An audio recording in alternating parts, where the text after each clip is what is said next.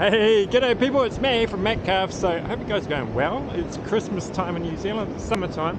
It's actually a little bit cloudy today. There's old Minnie on the beach. Minnie!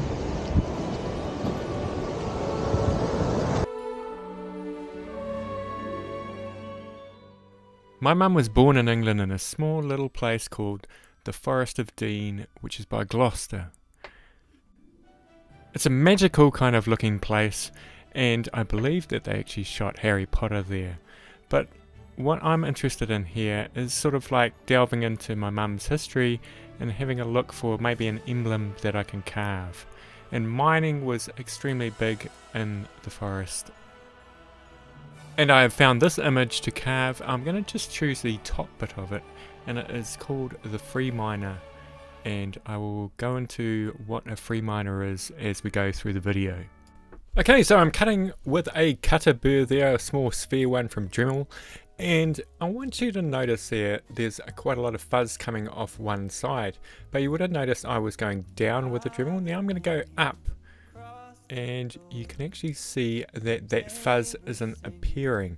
So I want you to be sort of just aware when you start out carving, sort of go into the carving in a kind of like an experimental kind of like attitude to it.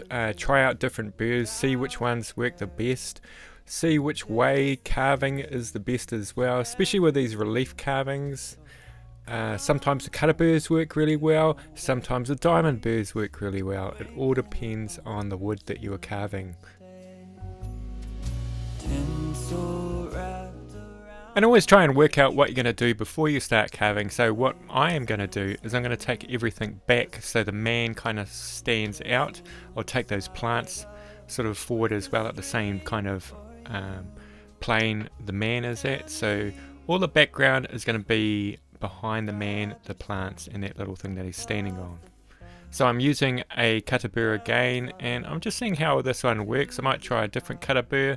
This cutter burr is quite old and a little bit dull, so I'm finding it's a little bit hard to use, and it's also sort of like not leaving the greatest kind of flat surface.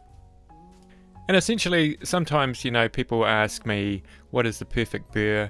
Well, there's no such thing as the perfect burr, and the best thing you can do is actually use the burrs you've got and try and do the job with those burrs that you've got, and just gradually maybe buy different burrs over time. You know, no need to go and spend lots of money out there, and just try the best with what you've got.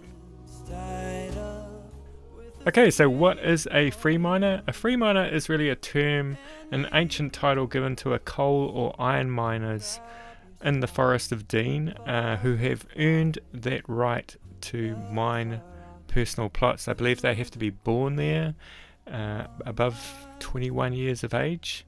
I'm not sure of the other regulations that you have to be a free miner, but really we can look at that picture on the right, and really that symbolizes the free miner's authority above the crown.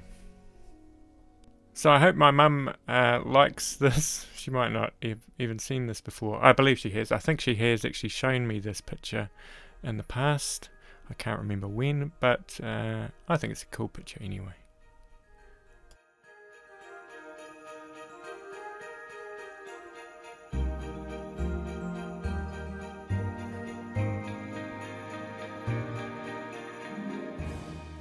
Okay, so I'm just giving these chisels a quick go. They're from Flex Cut palm chisels. They're pretty good actually. I quite enjoyed that little bit there that I did. But you could do it all on the Dremel as well. So just still working on that background. So how do you get into those really small parts? Well, I tend to use the smallest kind of pointy diamond burr that I've got. You can see me there. I went in quite flat, and then I've sort of like increased the angle of that to get into that little point there. Just go really slowly and lightly to get out all of the sort of like fuzzy bits on the sides. You can actually even use one of those kind of like mushroom burrs as well, and use the edge of that to go in and get into those tight little areas. It's quite a nice way of doing things as well. It's sort of like personal preference what you do to get into those tight areas. there I am. I'm just sort of showing you again. You can sort of like use it, not just going sort of back and forward, but sort of like, how would you describe that motion? I'm just trying to get out the middle bit there, just lightly sort of caressing the wood. And there I'm sort of using the top to straighten out that pick. And there I'm actually using the top to flatten out sort of the parts that I can't get to with those other cutter burrs. And it's really, really handy for that, because you won't find many burrs with a flat top. So I've decided to sort of round off the edges. And I'm going to sort of like mount this on a half circle as well, so you can display it. And so it's like a medallion almost. And I'm going to carve in what it is on the back and a few little notes. And a little trick, sort of like, you're never going to get that background perfect, so what I do is I'll put in a texture. I know Matt from Cornelius Creations, he uses stippling, and I tend to use these sort of like squares. These are my favorite, but yeah, give it a go. Go and check out his channel as well. I think he shows you how to stipple and that quite a bit. So it's just the way you might develop completely your own method. But what's good about it is it holds either the paint that you're putting in or whatever that you put on there. So I'm putting a wood dye on there. I think it's mahogany, antique mahogany, that one. So it really absorbs into the wood. So I then sand the man back so he comes back out. And really it's sort of like aesthetic choices, what you want to do with your carvings from now. I kind of feel like it's a little bit just all too brown all over, so I'm going to add a little bit of color to it.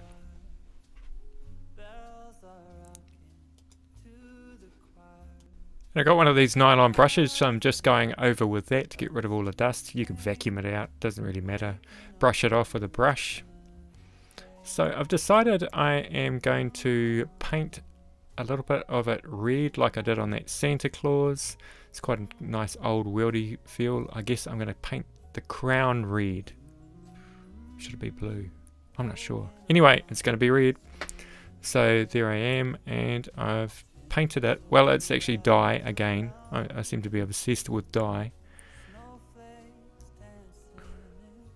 So then I put in, I felt it was a little bit dull, so now I'm going to go in with a wax. And what a wax will do is it'll give a nice luster, a nice shine to it. It'll offer some, I guess, some depth to it because of, it just, I don't know how to describe it. It just looks nice afterwards. So I'll try and show you maybe a before and after photo with the wax, so you can see. Then I'll rub it off, and then it gets a little bit of a shine onto it as well, which is quite nice. Yeah, so there you go. There is the before and after the wax. Should old acquaintance be forgot and never brought to mind? Should old acquaintance be forgot? Hey, so I hope you all have a good Christmas. Hey Minnie, what do you reckon? Have a good Christmas and a Happy New Year. I'm going to be putting out a few videos coming up. I pre-recorded them. It's about the most organised I've ever been. So, hey, thanks for watching and thanks for supporting the channel. Hope you're having a good time. And it's probably winter where you are. Oh, what's that? I don't know.